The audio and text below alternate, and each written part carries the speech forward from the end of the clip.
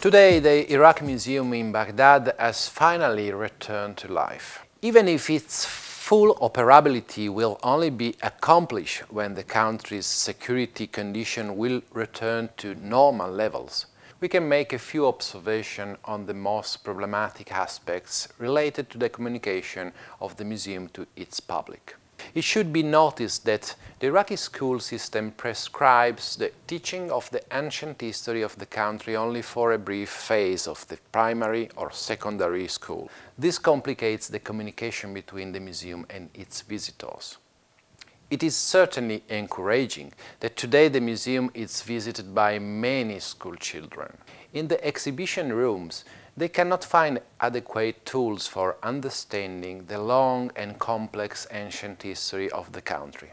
The Iraq Museum, for example, is not yet equipped with an adequate educational apparatus, panels, tags, brochures, which can briefly explain what is put on display in the rooms. To fill this gap partially, some of the rooms recently rearranged by the Italian intervention include diagrams, timelines, drawings, and explanatory text that tell the story of the excavation, describe some objects, and provide insights to the visitors.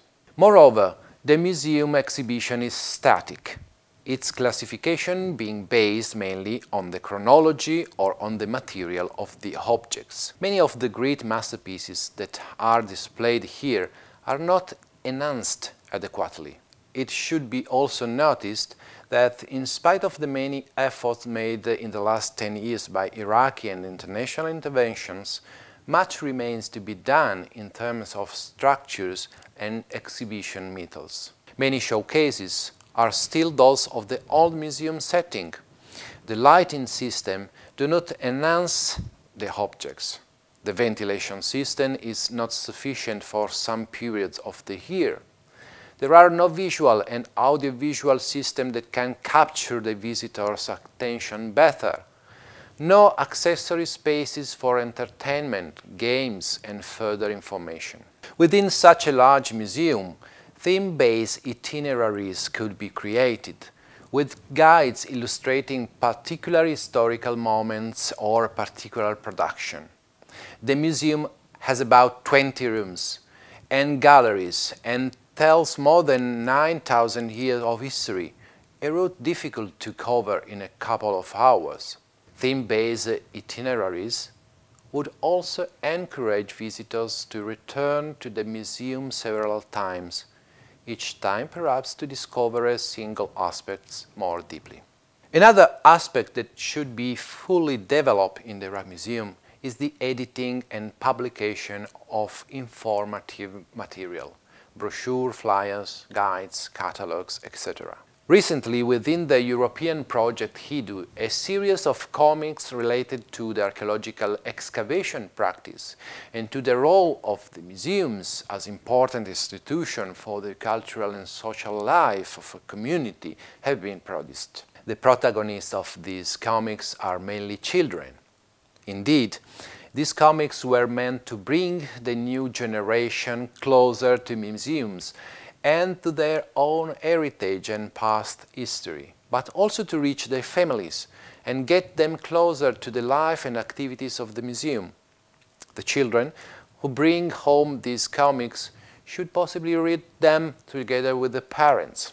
Recently, the direction of the museum gave the concession to take photographs and videos inside the exhibition rooms of the Iraq Museum in Baghdad. In the past, this was not allowed. But it is obvious that today, with the widespread use of mobile phones by the new generation, such a ban would not have made sense. Moreover, the chance to take pictures of the masterpieces or even to take a selfie inside the rooms next to the object of the past history has been warmly welcomed among the youngest. This is also a new way of communicating, involving the public in a visit that is not merely passive, and allowing the young visitors to bring back home the memory of a beautiful day and show it to their parents or friends. At the same time, at the more in-depth level, A new museum catalogue must be drawn up.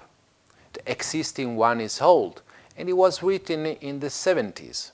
It is still a valid guide, but it is not updated anymore, and it does not reflect the new museum organization. As already mentioned, the museum must be a living place that produces culture and knowledge. In this sense, the museum could organize further activities like educational workshops, aiming especially to children and students, illustrating and telling through practical activities the ancient history and tradition of the country. All these are activities that do not involve the need for new spaces or structures, in addition to those already existing in the Baghdad Museum complex. It is obvious that it will take years to implement such intervention, but it is necessary to start immediately because what is most valuable is the transmission of this very important cultural heritage and background to the new generations. A museum is made, first of all, by its visitors. It is therefore essential that more and more people go to the museum, visiting it several times and therefore transforming it with their own presence from a mere container of mute objects into a place of life, joy and knowledge.